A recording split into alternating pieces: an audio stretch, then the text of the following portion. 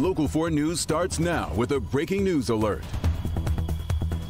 And those are breaking news developments in the massive water main break impacting more than 100,000 Metro Detroiters, and the news is not good. The Great Lakes Water Authority now says it is going to take 3 weeks instead of 2 to get it fixed. Topping our news at 5, new inspections found damage in the pipe, meaning more of that 120-inch main needs to be manufactured and trucked in. So let's take you through the latest here. The Water Authority now says its goal is to have the line fully repaired by September 3rd.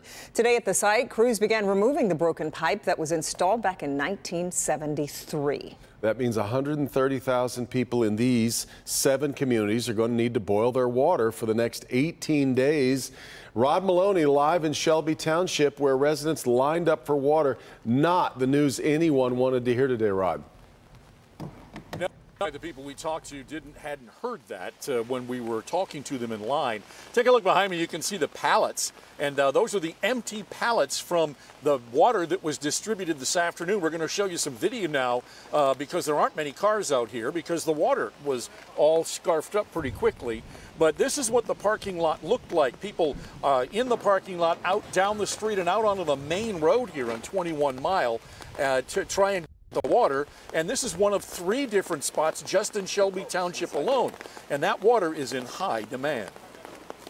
Water, of course, is that basic commodity. Go without it and your quality of life changes on a dime.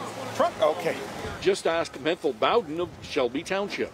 The way we brush our teeth, the way we wash our hands, showers are like 2 minutes and out, so yeah, a whole lot has changed. My wife and I, we take medication that we need water.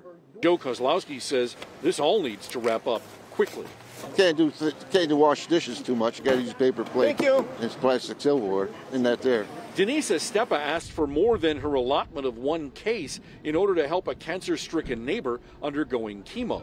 Called yesterday, she wasn't answering the phone, so I just assumed she was laying in bed, and so that's why I asked. This water disappeared as quickly as it arrived, but that's not the case with the water main break itself. Great Lakes Water Authority sent us close-up stills of the repair operation that came with the frustrating news that this is very far from over. Sue Coffey is GLWA's CEO.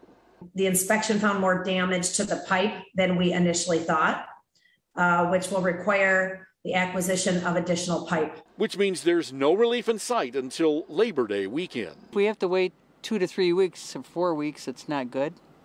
You know, we just wanted to get it over with. We're just dealing with it, and that's all we got to do, just deal with it on a daily basis.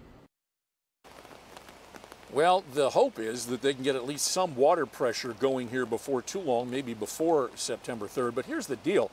They had purchased all of the pipe available in the United States that could be used for this project, 120-inch pipe. You can't just go and pick it out on the Lowe's shelf, as it were. So they've called down to Texas. They've got a company that makes the pipe working on it right now. They believe that they'll have a delivery by next Tuesday, which is what gives them the confidence that they think they can get this done by Labor Day weekend. Back to you. Yeah, well, let's hope so. Rod, though, did the Water Authority have any idea that this could or would happen?